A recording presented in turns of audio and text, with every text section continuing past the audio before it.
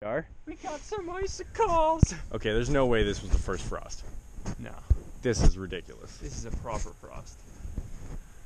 We weren't sure whether or not there had been any previous freeze cycles in the Dax. I'm gonna go with yes, based on the 2-foot icicle over there. And also the frost cycle that's happening on the bottom of my shoe. Yeah, and also like the fact that it's straight up winter up here. So that's not a new occurrence. There's ice on the bottom of my shoe and I don't really stick to anything anymore. It's kind of terrifying. It's not confidence inspiring.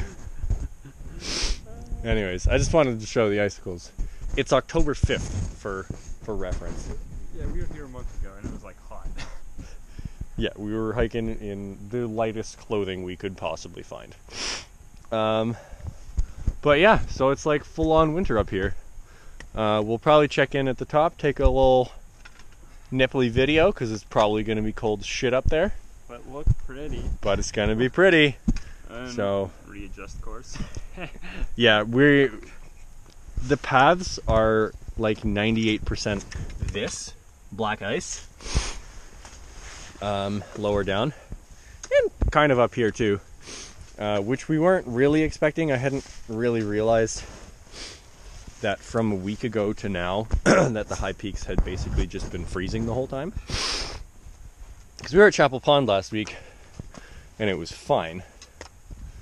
But yeah, it's basically just been apparently